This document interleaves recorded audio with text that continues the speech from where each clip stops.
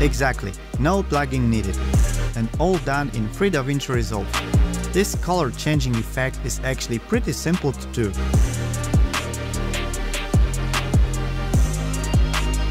Hi and welcome to my channel.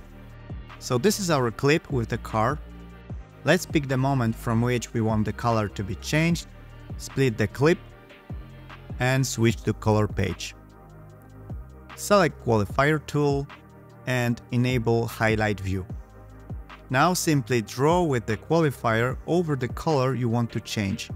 You can fine-tune the selection with the picker add, but I think we are good here. There are also additional sliders to even more fine-tune the result. I will boost a bit clean white.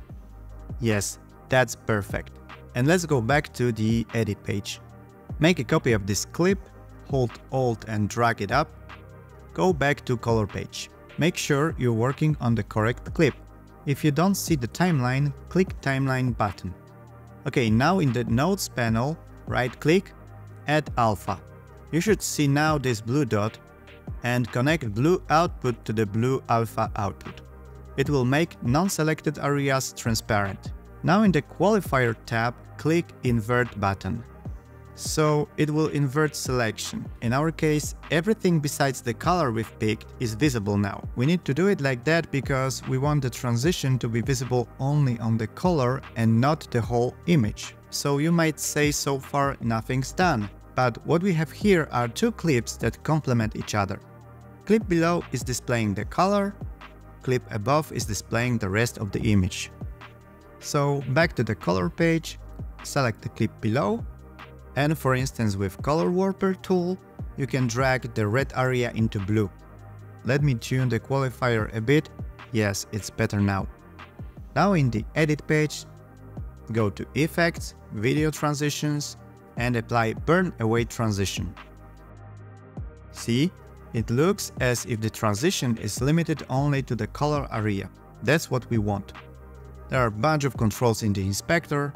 Let me increase burn, adjust burn hue, saturation, glow brightness, and so on. So this is what we've got so far, but it's not all. As you've probably noticed, there were particles flying all around as if the old paint was falling apart. So in order to do it, as a first step, add adjustment clip. In the menu effects, under Effects, drag and drop the adjustment clip above our clips. Switch to the Fusion page, make a copy of the Media In node, open Selection tool, and add Luma Keyer, Delta Keyer. Let me place it somewhere here. Now we're gonna need P emitter, P directional force, and P render. Connect copy of the Media In into Luma Keyer. Click P emitter node, and in the inspector, region tab, switch to bitmap. And connect Luma Keyer into P emitter. Then P emitter with P directional force, and finally P render. Let's preview Luma Keyer on the right, connect copy of the Media In with Delta Keyer, and preview it on the left. Connect Delta Keyer with the garbage matte input of the Luma Keyer, and increase the low value of the luminance channel. Let me go back one step, disconnect Delta Keyer for a moment, and now play with low value of the luminance in the Luma Keyer node. Our goal is to see only the flames of the burn away transition.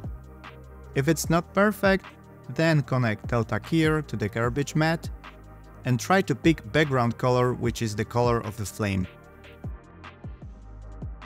It is still might be not perfect, so go back to the Luma Keyer and correct the luminance value. Okay, it looks good to me, only the burning is visible. Now click P emitter and in the Style tab, select Blob. In the Controls tab, set number to 500. This is the number of the particles. Let's preview P render. And in the inspector, select 2D. One more thing, go back to P emitter, Controls, and set color to use color from region. In the P directional force, set direction to -45 or whatever direction you want. -45 will gravitate the particles into this direction. And the final step, merge the whole composition over the media in node, so just drag the output of the p-render into the media in. So this is it. Thanks for watching, leave a comment if you liked it, smash subscribe if you haven't already, and see you in the next one.